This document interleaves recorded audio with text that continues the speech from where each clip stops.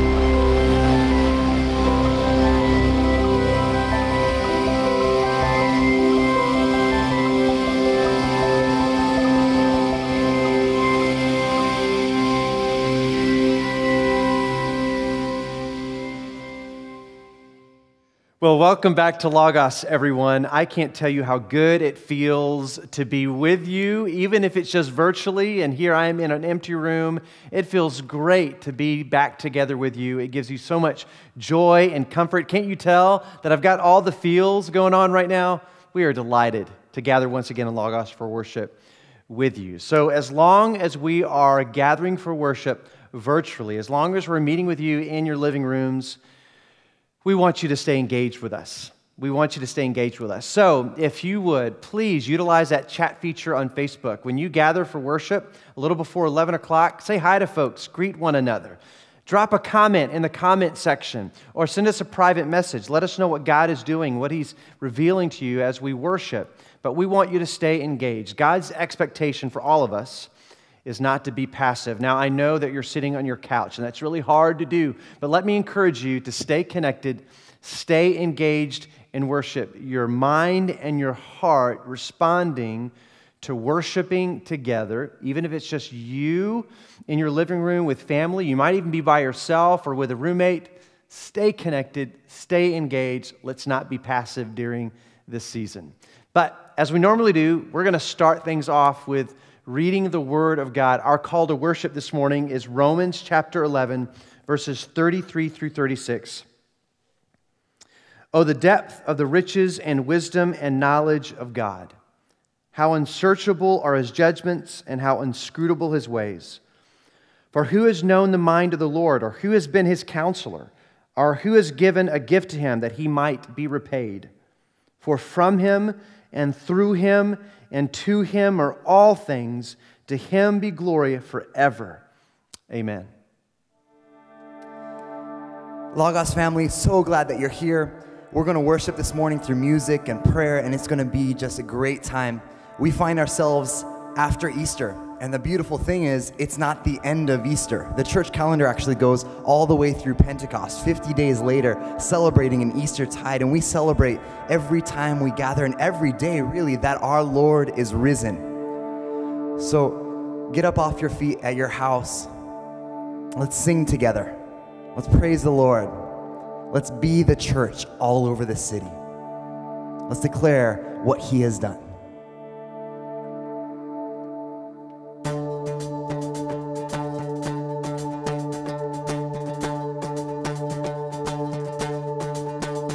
I was buried beneath my shame. Who could carry that kind of weight? It was my tomb till I met you. I was breathing but not alive. All my failures I tried to hide. It was my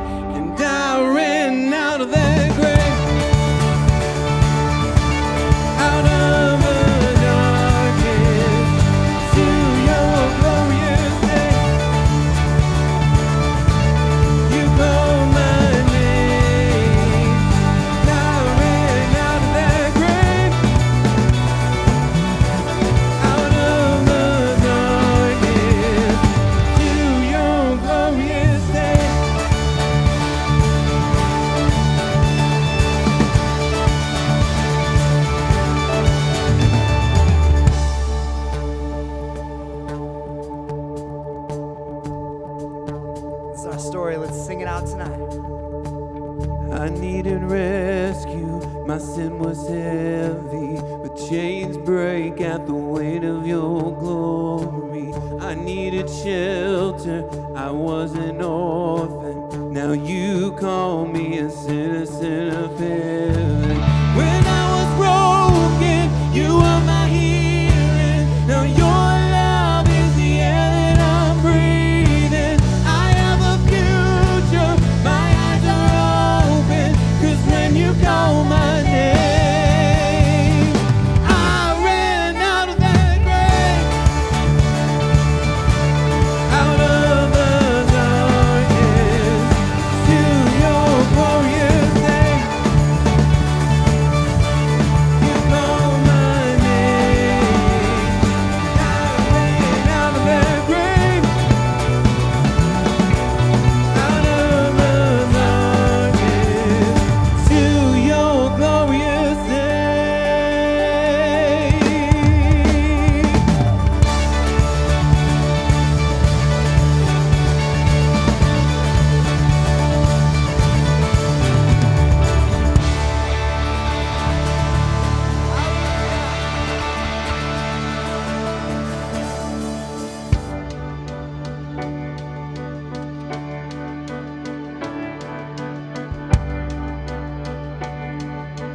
Sing this out in tenderness. In tenderness, he sought me. That's right. Weary and sick with sin, and on his shoulders brought me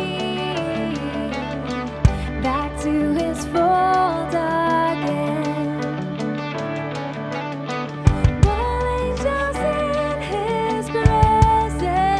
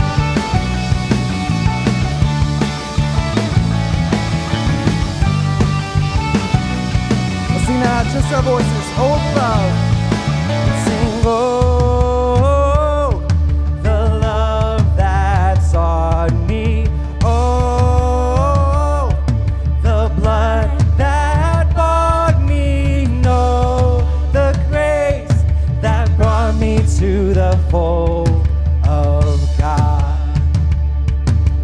Grace that brought me to the fold of God. Amen, amen. That's right, we declare together the grace of our God. Man, Logos family, it's a joy even to be able to utilize technology and through a screen still be able to worship with you. As we do so, we want to find ways that you are contributing to the worship. You're not just consuming, you're not just watching through a screen, but you're actually participating. So I hope you're singing out, but we're also going to have a responsive reading this morning.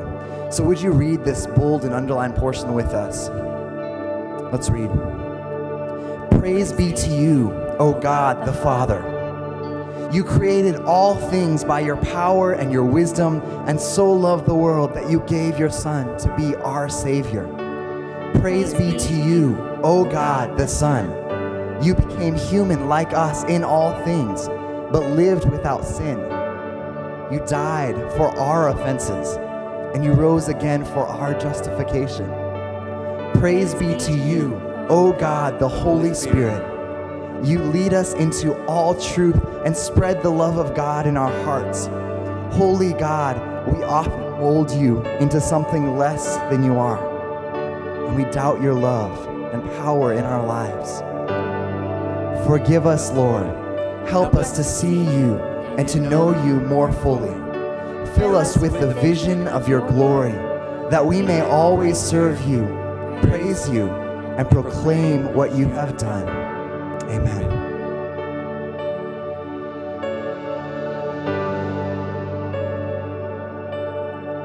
Blessed assurance, Jesus is mine. Oh, what a foretaste of glory divine, heir of salvation,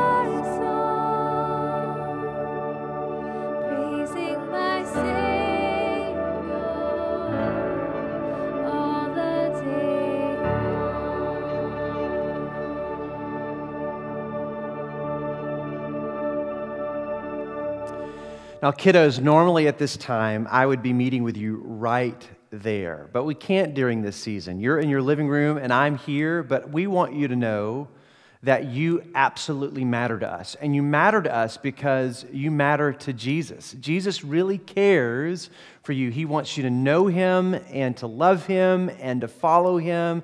And so we are so delighted that we get to help you know and follow Jesus during our times of worship. So we're glad that you're there in your living room worshiping with us. And we want you to stay engaged too.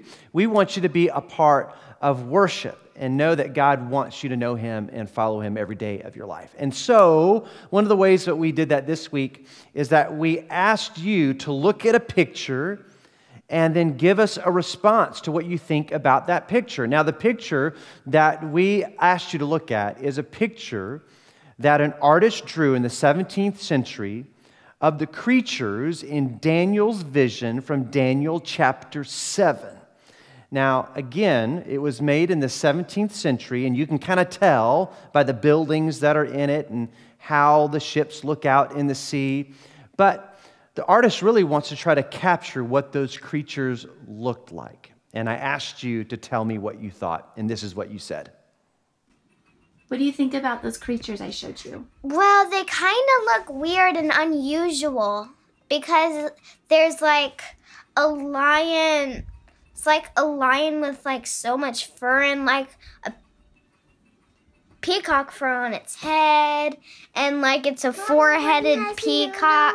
It's a four-headed, and I can see that it's probably a four-headed peacock cheetah. And My goodness. Michaela, what did you think about those creatures? I wish that Daniel had a creature and that is a peacock with butterfly with a bug and a little bit of eating cookies. Okay, ready. I need y'all to tell me what you think about this picture. Say it. Take it. What do y'all think? I like it. What do you think about those things on the side there? It looks so mystical. Mystical? And I like mystical things. Nice. Artist, what do you think? He thinks it's wonderful. Well, I certainly would agree that those four beasts are pretty odd looking and weird and kind of scary. But this is what I want you to know, is that God has revealed these things to Daniel. And the good news for us is, and for you, is that God wants us to know who He is and what He's doing. And that's the beauty of God's Word, is that God has given us His Word to your mom and dad and to us so that we can know God and know what He is doing. I think that's pretty cool that we have a God like that. Hope you feel the same way too. But let me encourage you. So if you were to draw a picture of your own, of one of these beasts or all of the beasts or of Daniel, what would it look like? And so if you could do that, even now, during the sermon, you can draw a picture or at another time, but we'd love to see what you draw. So if you could post that, have your mom and dad post that on our LOGOS Facebook page, or they can email it to me, we might just show them next Sunday morning. So we hope to see those pictures that you draw next week. All right. If you are new with us today, if you are jumping on and gathering with us virtually with worship for the first time, or maybe the second or third time, let me first say thank you so much for doing that. We know that there are so many awesome virtual opportunities for you to engage every day and every week to learn more about God and what He's doing, to be encouraged. And so we're honored that you would choose us. But if you could also honor us by letting us know that you're here, if you could go to the link that's on your screen and fill out that Connect Here card, that virtual Connect Here card, we would just love to know that you have been with us. Now, normally we would shake hands and have a conversation either before or after our time of worship. We can't do that, of course, but our promise is if we receive your information, I will reach out to you this week because I'd love to see how you're doing and how we can best serve you in these very, very interesting days. So once again, thank you for joining us if you're brand new here. We are in the book of Daniel. In particular, we're in Daniel chapter 7, and this is a big turning point for us in the book of Daniel because although we've seen hints of it before in Daniel chapter 2, Daniel chapter 7 begins what we call apocalyptic literature. It's all of Daniel's visions from this point on, for the most part, and all of those visions have to do with what God is doing. So what is apocalyptic literature? Apocalyptic literature is a genre of literature that has the intent to paint a picture of what God is doing in the midst of all the chaos of human history as He brings human history to a close, human history as we know it. And so that literature, apocalyptic literature, hopes to paint a picture of what God is doing and how He wraps up all of human history. That's its aim. And that's Daniel chapter 7. That's the heart of Daniel chapter 7. Now, much like many of you and many of your families, you have started doing puzzles again because we're looking for new ways, not just to entertain ourselves while we're at home, but because we want to do something more engaging to stimulate our minds. So we're doing puzzles. So my family is doing puzzles. And what is a puzzle? A puzzle is a picture that has been put on a type of material that then has been chopped up into interesting, much smaller pieces. And the purpose of a puzzle is for you to take that jumbled mess of puzzle pieces and fit them back together so that you can recreate the original image. Obviously, you know what I'm talking about. But if you have a puzzle, it came in a box, and there was a lid to that box, and on the lid to that box is a picture, and that picture is an image of the original picture that when you put all the pieces back together, that's exactly what it ought to look like. And so the top of the box is that overall picture and acts as a guide for you in the midst of you putting those pieces back together. You constantly go back and look at that lid, that image, to know how things are shaping up and for it to be a guide for you along the way. And that's exactly what apocalyptic literature does for us. It paints that kind of picture for us, an overall view of what things ought to look like and what things will look like. Now, if you notice on the lid of that puzzle box, it doesn't have the details of how each puzzle piece looks, how each shape of the puzzle piece. All of that, there are no lines of the puzzle pieces. There are no details like that, just the overall picture. And again, that's the whole point of apocalyptic literature. That's the point of Daniel chapter 7. So what is the picture for us in Daniel chapter 7? What's the picture of his vision? What does God want us to know about what he is doing? Now, the picture we just had up on the screen, it should be up there now as well, is that 17th century picture, and it captures a lot, right? It captures the wind, the sea, and the four beasts. But let's go to Daniel chapter 7, beginning in verse 2. It reads this.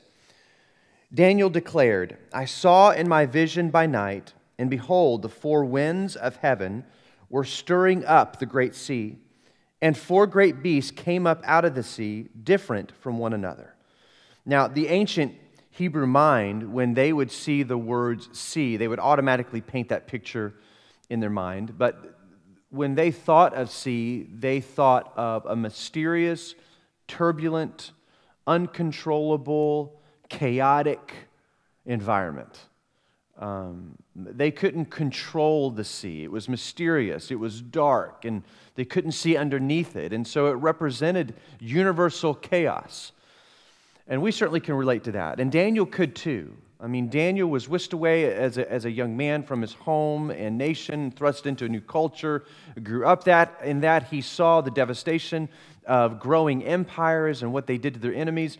He understood the turbulence of universal chaos. And we certainly can identify with that too, can't we?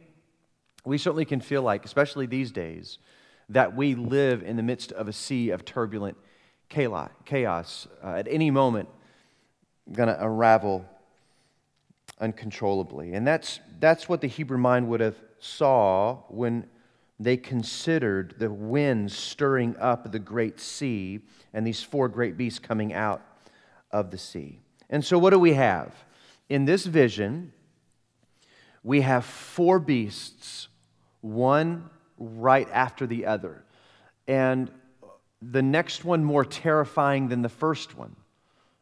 And then on the fourth beast, we have a beast that has 10 horns on its head, with one horn that emerges among the others that becomes more powerful, more boastful than all the others. So we have four beasts, and we have 10 horns, with one little horn doing crazy stuff. And to add to that vision, then we have two heavenly scenes in chapter 7. One of the Ancient of Days, and then one like a son of man. Now, we'll get to more of that in a moment. But what are we to do with the four beasts and the horns and the one little horn? What does it all mean? Well, the beauty of Daniel chapter 7 and a lot of apocalyptic literature is that we're not left to guess what this means. In Daniel chapter 7, verses 17 and 18 paint a very clear picture of what is going on. So here's the clear picture for us in verse 17 and 18. So Daniel in his vision is obviously very curious. What does all this mean? So he nudges a messenger. It's possibly an angel that's revealing these details to him or the interpretation, and it goes like this. These four great beasts are four kings who shall arise out of the earth. But the saints of the Most High shall receive the kingdom and possess the kingdom forever, forever, and ever. So here's the picture. The four beasts, including the horns that were a part of that four beasts, and that one little horn, all represent four kings of four different kingdoms. Now, there are a lot of details there that we don't understand, but the messenger says, this is the picture. Each beast represents a different kingdom. And not only, but the broader picture is that there's going to be a time when there's going to be a brand new kingdom with a new king, and the saints, or God's people, are going to reign in that kingdom forever and ever and ever and ever. And so you see this picture of four earthly kingdoms and one heavenly kingdom that then reigns forever and ever. That's the picture, and that's the interpretation. So here's the temptation. Here's the temptation. The temptation for us is to lose sight of that puzzle box image that's supposed to be our guide along the way. That apocalyptic image that's supposed to guide and shape our thinking and how we perceive the world. And we can get tempted to get bogged down into the details. Now, what are the details we want to know? We want to know two things primarily. We want to know the when, and we want to know the who. We want to know, when is that little horn going to do all that he does? Daniel chapter 7 even gets into those kind of details. I mean, Daniel wanted to know who the little horn was and what his kingdom was all about and what he was going to do. And Daniel chapter 7, the messenger does give us some more details. We know that little horn is going to make a lot of great boasts and is going to overcome all the other earthly kingdoms, going to break them into pieces. And we also know that this little horn is going to defy God and is going to persecute the holy ones of God, the saints of God, or in our case, the church. But we don't know the when and the who. We don't know when that's going to happen. There are some scholars who say it's already happened, but we don't know the when and we don't know who, but we're desperate to know those things. And the temptation is to get so bogged down into the when and the who and speculating and observing all of human history to figure that out that we miss the whole picture altogether and its purpose for us. Its purpose for us. So we can't let that happen. I don't think knowing the details is the point of these pictures. In fact, I'm pretty confident knowing the details is not the point. But as we look at those four beasts, four kingdoms of earth, each one more terrifying than the one before it, there is one picture that we can paint that really depicts clearly the nature of these four beasts that I think I want us to walk away with. And that is this. We might not know the when and the who, but we can be certain of one thing, that the trajectory of every kingdom of men and women on this planet is headed in the same destination. Every kingdom, each one worse than the one before it, or all of them worse at the same time, are self-exalting, embracing man-centeredness, arrogant, defying God, pointing to themselves and their own accomplishments, seeking to jockey for position on the global scale of who's going to be greater than the other kingdom. Every kingdom is headed to the same destination. And every kingdom is going to be worthy of God's judgment and justice brought against them. So just remember that. We can be certain that it doesn't matter the form of government, it doesn't matter who's in charge, it doesn't matter the philosophy or the particular regime. All of them exalt man, all of them defy God, all of them go their own way, and they all have one singular destination, and that's judgment. And that's one of the pictures, our points of the picture, that I think God really wants us to understand as we look at those four kingdoms that really represent every kingdom on the planet, on earth. But as I mentioned, we do have two other scenes that are incredibly important, that finish out this puzzle box image, this apocalyptic image for us that guides us along the way. And again, I've already read it, but in verse 18, verse 17 tells us about the four beasts representing four kings and kingdoms. But verse 18 says this, "But the saints of the Most High shall receive the kingdom and possess the kingdom forever, forever, and ever." And so here's the question, how does that go down? How does that happen? Well, those two different heavenly scenes help us understand how that happens, and it's pretty incredible. So we have those two heavenly scenes, one of the Ancient of Days and one of One Like a Son of Man. So let's just start with the first one. Daniel chapter 7, verses 9 through 10, it says this, "As I looked, thrones were placed, and the Ancient of Days took his seat. His clothing was white as snow, and the hair of his head like pure wool. His throne was fiery flames. Its wheels were burning fire. A stream of fire issued and came out from before him. 1,000,000 served him, and 10,000 times 10,000 stood before him.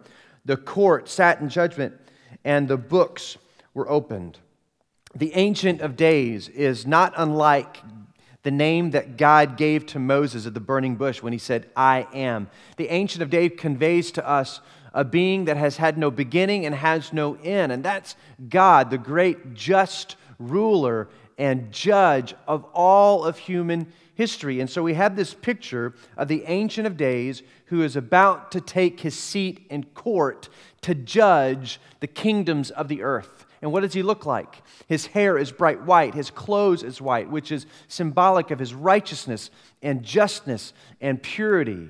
And then we also have this image of fire and flames surrounded by fiery wheels and fire coming out of his throne. And that's a picture of his justice at work, purifying wickedness among the nations.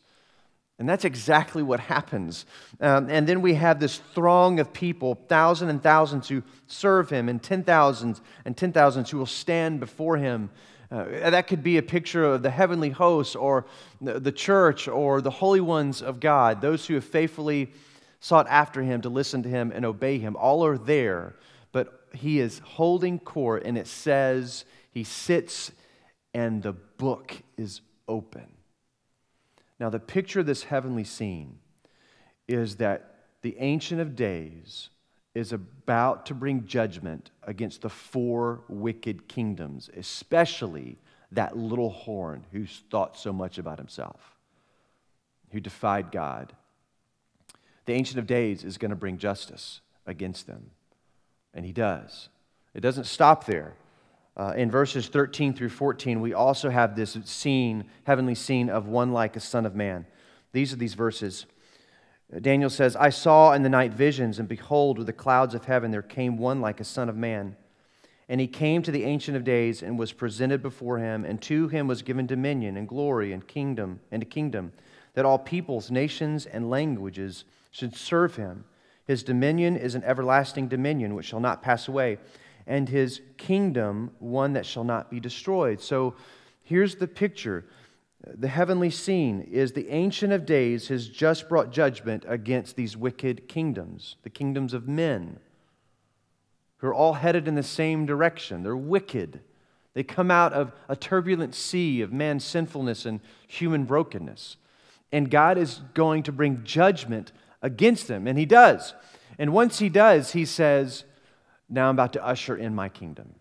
I'm going to bring in my kingdom, and I'm going to hand over my kingdom to one who is like a son of man. That's what Daniel sees. He sees this man in human form, where the Ancient of Days gives him the keys to the kingdom and gives the one like a son of man all authority and all dominion, and his kingdom will have no end. So that's the picture, is 4 wicked kingdoms who seem powerful and scary, but the Ancient of Days brings judgment against them, and the Ancient of Days says, then I'm bringing in my kingdom. Here I will give dominion and authority and power like none other to one like a son of man, and his kingdom will have no end. And that's our kingdom. It's the kingdom of God. That's the picture. The picture, that puzzle lid image, that apocalyptic image is of God bringing justice against the kingdoms of the earth and ushering his kingdom for all time, forever and ever, where righteousness and peace and joy and gladness exists without end. But here's the question. Here's the question. Once we capture that image, and we can see that image, what are we to do with it? What are we to do with that image? How should that image shape us? Or another way to ask that same question is, what did it matter to Daniel? And what does it matter to us? What does Daniel 7 matter to us now? How should it change how we live? If we read Daniel 7, verse 28, I think it's clearly this rattled Daniel. It says this, here is the end of the matter. As for me, Daniel, my thoughts greatly alarmed me, and my color changed, but I kept the matter in my heart. What's clear is this vision had a very profound impact on Daniel's thinking and how he perceived the world around him. We don't know all of the impact. We know Daniel was a faithful man and longed to know God and follow God, even in the troubled times that he was in. But this vision rattled him. And I think these visions should rattle us in the best kind of ways. So this is what I'm learning to do. I'm learning to ask particular questions that arise out of apocalyptic literature that I think should shape us. It should shape the way we think. It should shape the way we live now in the present. And it should shape the things that we desire and long for. So let me just share those 3 questions for you that I'm asking myself more and more, and hopefully you can ask yourself even now. So here's the first question. Do I know God and his kingdom? Do I see the picture that God has laid out before me? Or am I stuck in the chaos and turbulence? Am I stuck in uncertainty? Am I always just wringing my hands saying, Lord, what in the world are you doing? What's going on? It just feels like chaos and uncertainty and hopelessness all the time. And those aren't necessarily bad questions. But the Word of God says, Paul wrote in Romans chapter 12, be transformed by the renewing of your mind. If God has revealed to us these kind of images that declare what kind of God he is and what he's doing, then those images, Daniel chapter 7, should shape how we view these uncertain and sometimes seemingly hopeless days, right? They should inform all the jumbled puzzle pieces around us. And so, do you know God and what he's doing? Do you know God and His kingdom? Do you have that kind of worldview that has been shaped by what God has revealed to us and to you? Listen, God has gone out of His way to tell us who He is and what He's done. He wants you to see. He wants you to know what He's doing. That's why He gives us a Daniel chapter 7 or all of the Old Testament, the New Testament, and Revelation. He wants us to know what He's doing and where He has said it. Listen, when Jesus was with His disciples, He said something pretty profound. At some point in their ministry, He sat them down and said, listen, I want you to know that I don't think of you as slaves any longer, but as friends. You want to know why you're friends? Is because you know what I'm doing. You know what I'm doing. I've told you what I'm about. I've told you where I'm headed. I've told you what I'm doing. And that's the heartbeat of God to His church, to us who seek to know Him and follow Him. He says, I've told you what I am and what I'm about. I've given you my word. It's clear in all of creation. So do you know Him? Do you see the big picture and do you believe it? But that's not the only question. We also ask a second question. Am I living for God's kingdom now? God has shown me His kingdom. He's shown me what He's about. He's shown me where He is headed, even though I feel like I'm in a mix of jumbled puzzle pieces and it feels uncertain. I know where He's headed. Am I living for that kingdom now? And maybe that's a more profound question for us because it moves from just what we know to what we're doing and being. And that is so important for us.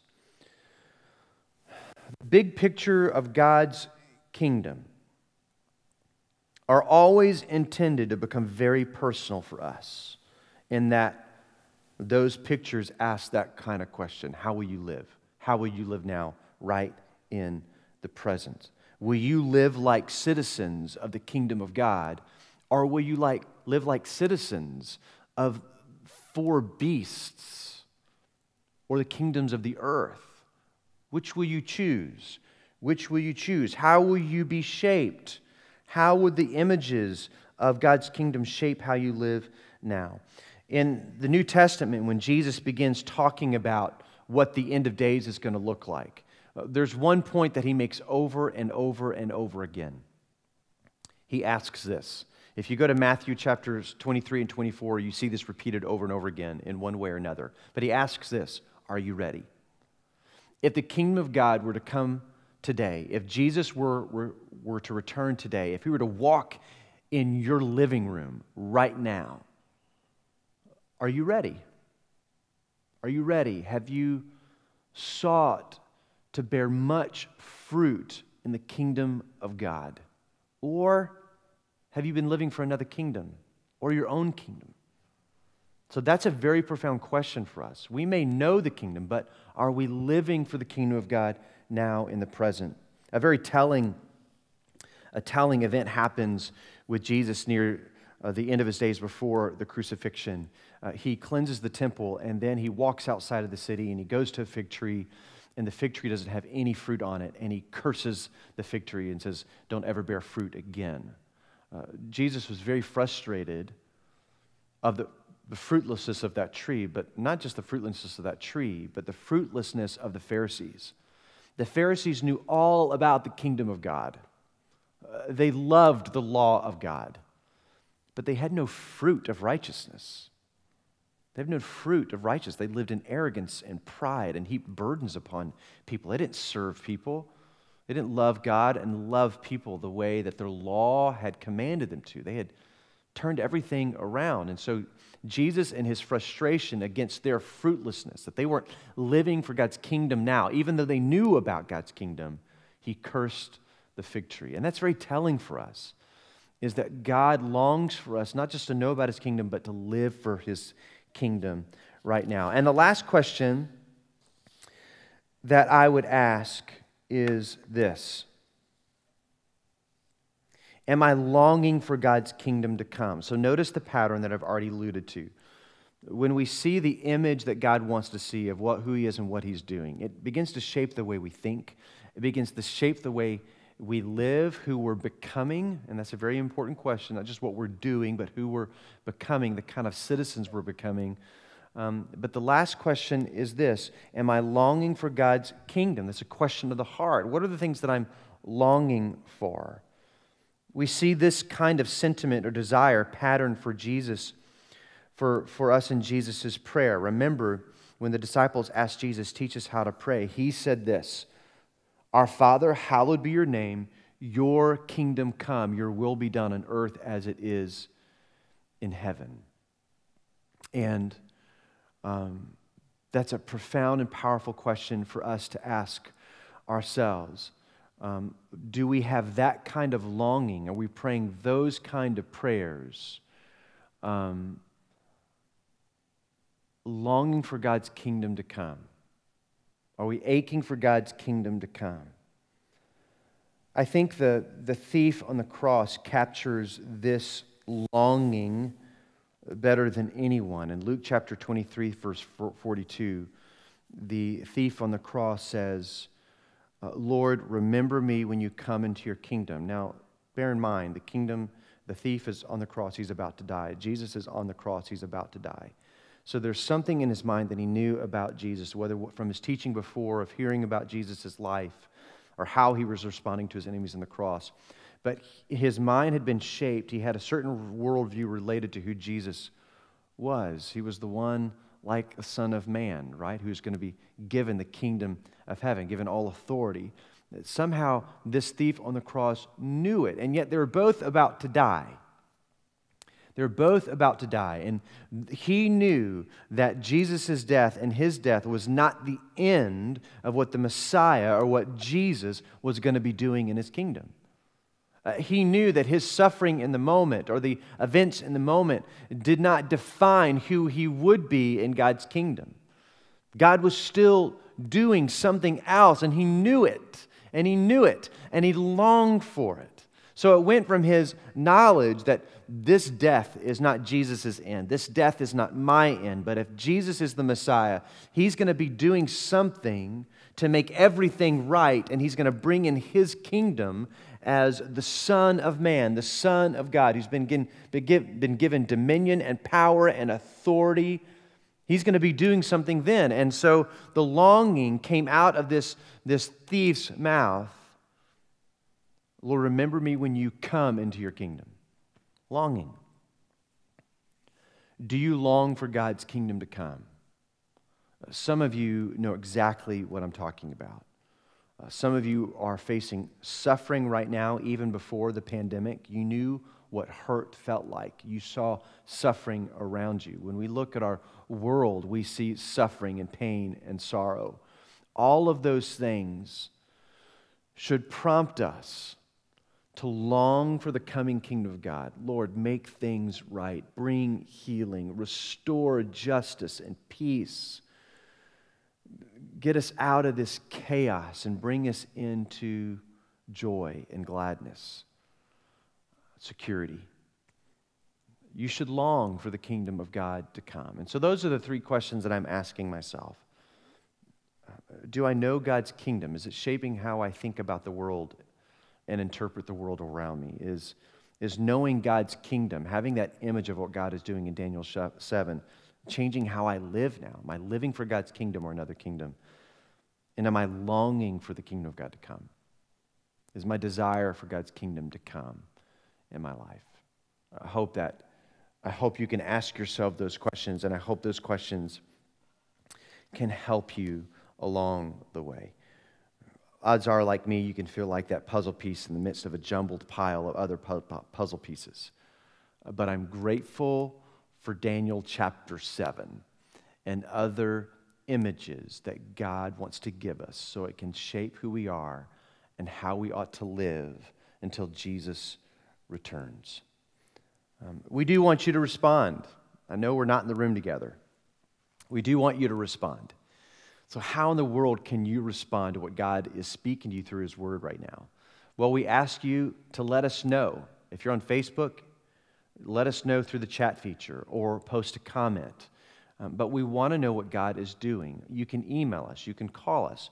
You can also go back to the link that we provided. It's on the screen now, and you can fill out that Connect Here card and let us know, hey, this is how God is shaping me. This is how I need to respond. Maybe you're coming to faith in Jesus for the first time. You want to put your faith in one like a Son of Man, the incarnate Son of God, who died for your sin and rose from the grave, and who will usher in His kingdom and all of its fullness, bringing justice and joy.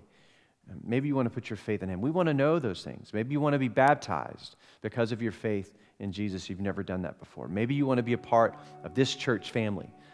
Will you let us know? Use the chat feature, post in the comments, give us a call, an email, and certainly go to the Connect Here link provided on your screen. We're delighted that we were able to worship with you today. May you be blessed. Let's pray. Thank you, God, for your grace. Thank you for your mercy and your word. Lord, thank you, Lord, that you call us friends and that you want us to know what you're doing.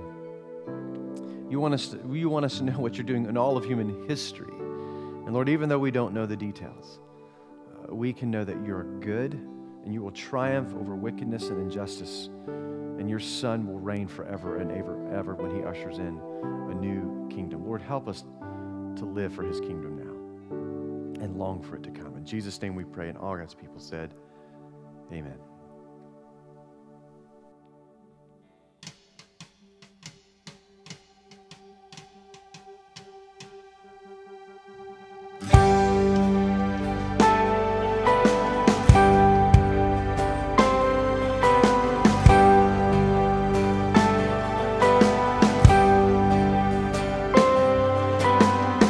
There is no other so sure and steady. My hope is held in your hand. When castles crumble and breath is fleeting, upon this rock I will stand. Upon this rock I will stand. Glory, glory, we have no other King but Jesus, Lord of all. We raise the anthem, our loudest praises ring. We crown Him Lord of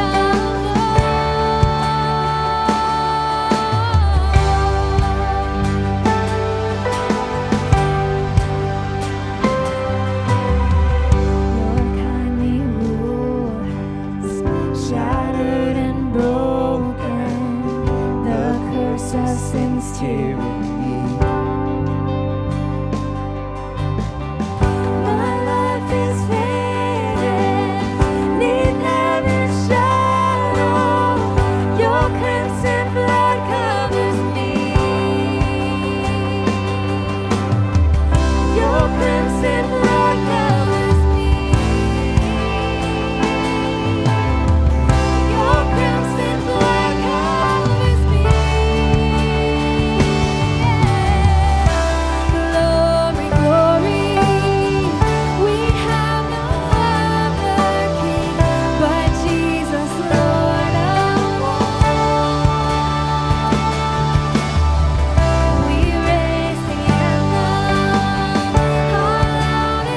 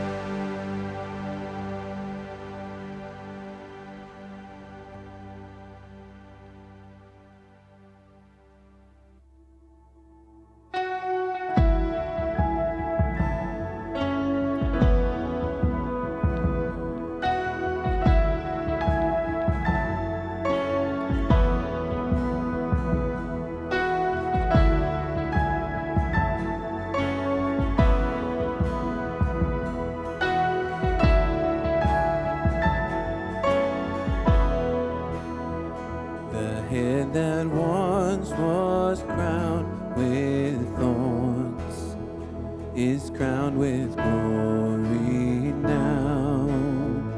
The Savior knelt to wash our feet. Now at his feet we bow.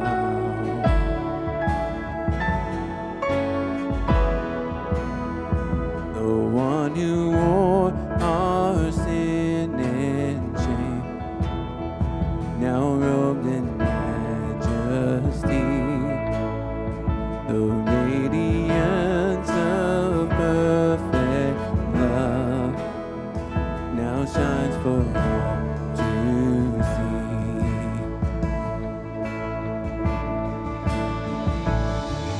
Your name is victory. All praise will rise to Christ our King. Your name is victory. All praise will rise to Christ our King.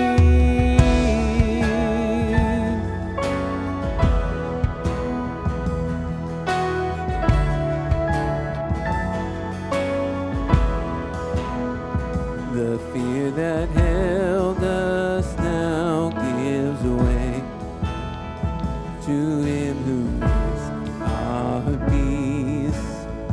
His final breath upon the cross is now alive in me.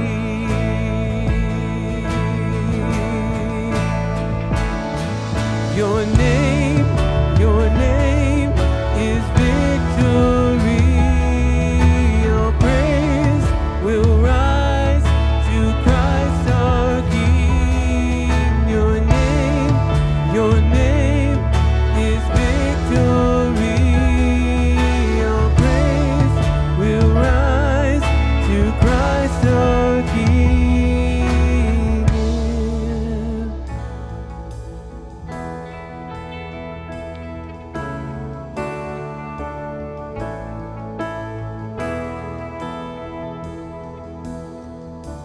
By your Spirit I will rise from the ashes of defeat. The resurrected King is resurrecting me.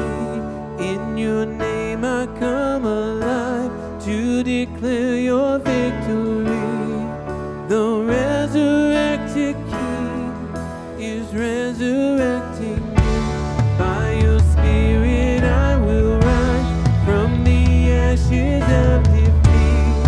The resurrected King is resurrecting me. In your name I come alive to declare your victory. The resurrected King is resurrecting me. By your Spirit I will rise from the ashes of defeat. The resurrected King is resurrecting me.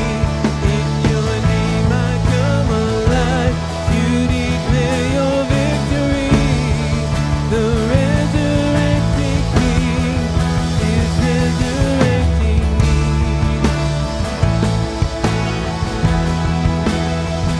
You're resurrecting me. Yeah. I'm alive.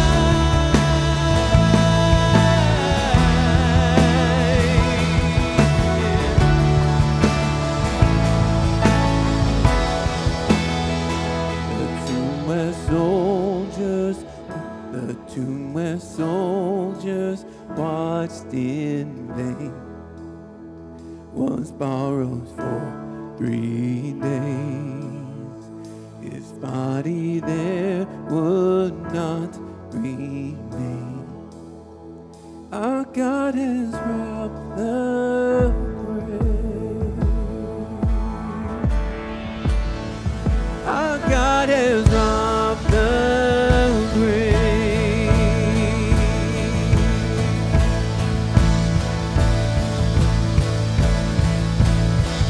Your name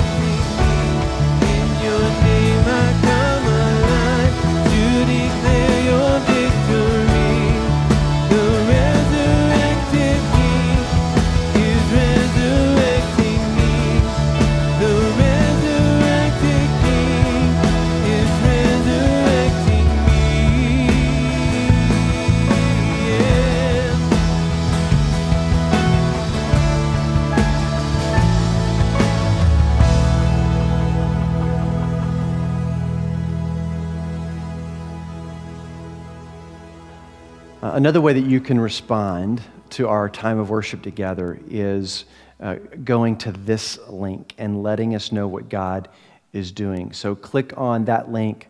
Let us know how you're choosing to respond to today's time of worship. Now, as we wrap up our worship together, we typically ask two very important questions. The first is, who are you doing life with? This is so important, especially in this time when doing life with someone looks so different. Let me encourage you to make calls. We call these Corona calls, just to check in on people. How are they doing? This is people that you have close relationships with, maybe in your Bible study group or small group, or in your school communities or work community, whatever. But also call those people that you don't regularly stay in contact with, especially those people that might be alone. Pick up a phone, give them a Corona call. Also, speaking of Bible study and small groups, many of you are staying really connected with that. That's awesome. But some of you might not have a Bible study group or a small group, but you really would love to be a part of something like that, especially during this time. You've recognized, gosh, I really need community. If you're interested in something like that, please place a comment on our Facebook page or send us a private message or send me an email at danny@fbcsa.org. We want to help you connect with other people. But stay connected. It's so important for us to stay connected during this time. The last question is, where are you serving? Especially in this time. How are you serving? Just because many of us have to stay at home doesn't mean we're not serving other people around us. Let me encourage you to find a way to connect with your immediate neighbors, whether it's an apartment building or in a community. Figure out a way to communicate and identify needs in your own neighborhood. But also here in our church family, we've taken it on and feel like we're responsible for meeting the needs of our neighbors, especially those who are losing jobs or having a hard time putting food on the table during this time. And so community missions, which you're part of, is collecting some basic food items, and you can discover those on our community missions webpage. And you can collect those items. You can email us at communitymissions@fbcsa.org. We'll tell you how to drop them off or how to get them here. But we're taking those items, putting them in boxes, and taking them to families. Many of you have already done that. Continue to do that. We need to love on our community right around us. So please keep that on your radar. Continue to serve. We're called to be His people. And man, what a good thing that we, with the resources that we have, can bless our neighbors, our friends, and our family. Please continue to serve. Please continue to stay connected. All right, we're going to end this the same way we always do. So if you wouldn't mind just standing where you are, right there in your living room, we are going to do our benediction, which is Daniel chapter 9, beginning in verse 18. Oh my God, incline your ear and hear. Open your eyes and see our desolations in the city that is called by your name. For we do not present our pleas before you because of our righteousness, but because of your great mercy. O Lord, hear. O Lord, forgive. O Lord, pay attention and act. Delay not for your own sake, O my God, because your city and your people are called by your name. Amen. You guys have a wonderful week. Remember to stay connected and bless those around you.